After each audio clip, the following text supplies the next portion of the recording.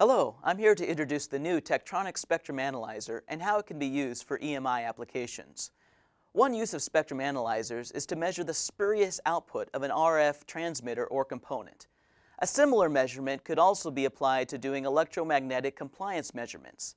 In RF design and manufacturing, it's important to make sure that you have a way to automatically see all the spurs you have that are above a threshold.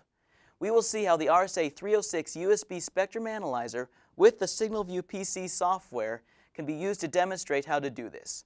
Here, the RSA is simply connected over an antenna to get signals off the air.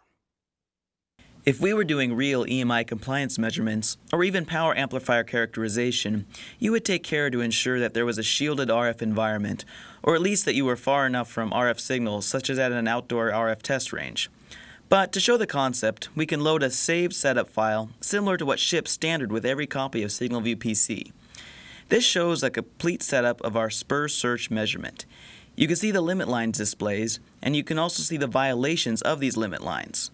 Once this is set up, this gives you a pass-fail test against those limit lines. If you wanted to make changes to the limit lines or the measurement, you can expand the table and make changes. You can see here the filter shape is Spur and the detector is plus peak.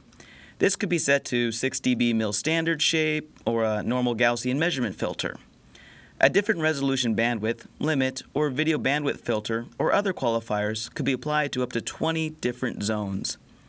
SignalVu-PC's spurious measurement is a benchtop grade feature for performing these important measurements and can help qualify designs or do a quick EMI diagnostic scan. Thank you for taking time to learn about this USB Spectrum Analyzer. There's much more to learn about here, like the vector signal analysis, the full-featured spectrum analysis, and the signal recording capability. More information can be found at www.tech.com/RSA306.